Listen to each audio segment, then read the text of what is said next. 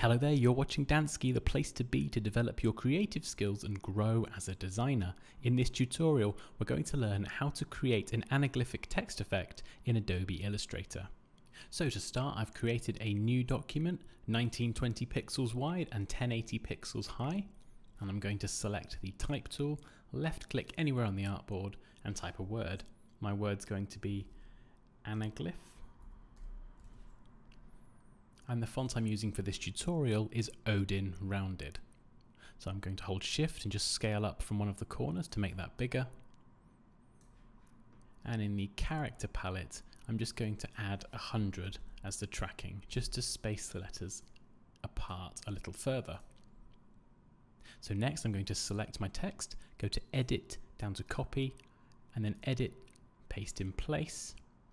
And then holding Shift and using the arrow keys, I'm going to tap left, just once.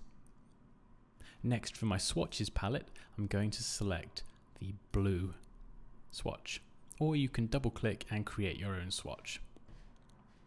So we now have some blue text. If we go to Object, Arrange, and Send Backwards, it will position that text behind the black text.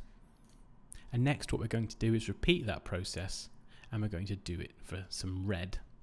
So let's select the black text again, go to Edit, Copy, Edit, Paste in Place, hold Shift, and this time press Right, and select a red swatch from the swatches palette. And again, go to Object, Arrange, and Send Backwards. And it will position that behind the black text, but in front of the blue text. And lastly, what you can do is drag over all three pieces of text and go to Object and Group, so you can now drag this around as one complete object. And there we go, we've created an anaglyphic text effect in Adobe Illustrator. As always guys, please feel free to leave any questions or comments below. Like this video if you enjoyed it, take care, and I'll see you next time.